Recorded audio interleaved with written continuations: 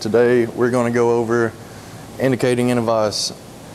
A few things that you're going to need, and of course your air hose.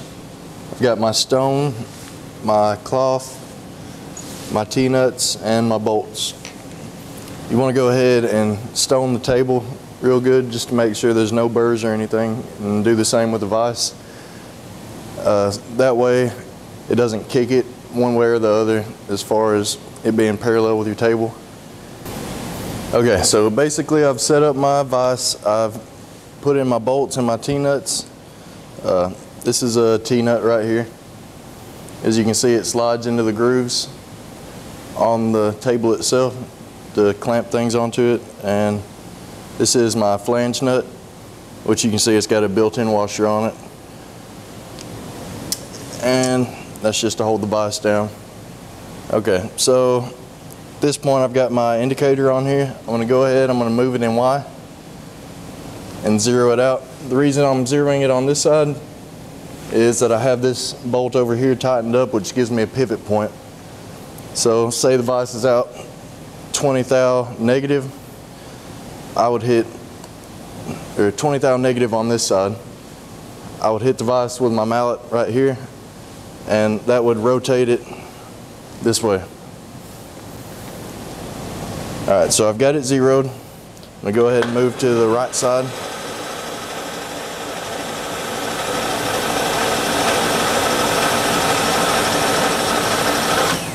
Okay, so I'm at negative about 9 thou.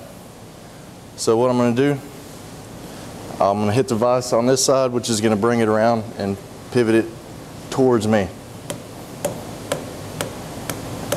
So you bring this to zero, just as you had on the other side.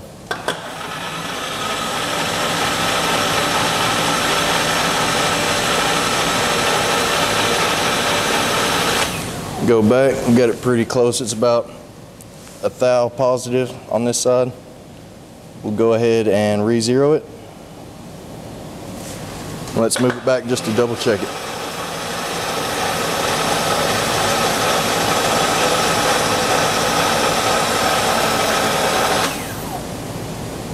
All right, showing a little over 1.5 thou. Just knock it in one more time. Snug up on this side just a hair. Make it just a little bit more rigid, and then go through it one more time.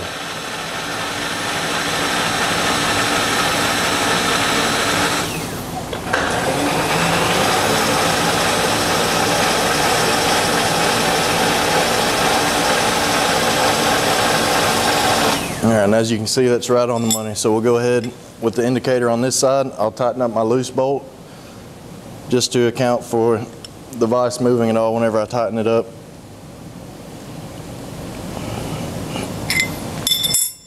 Got it zeroed out. Go across.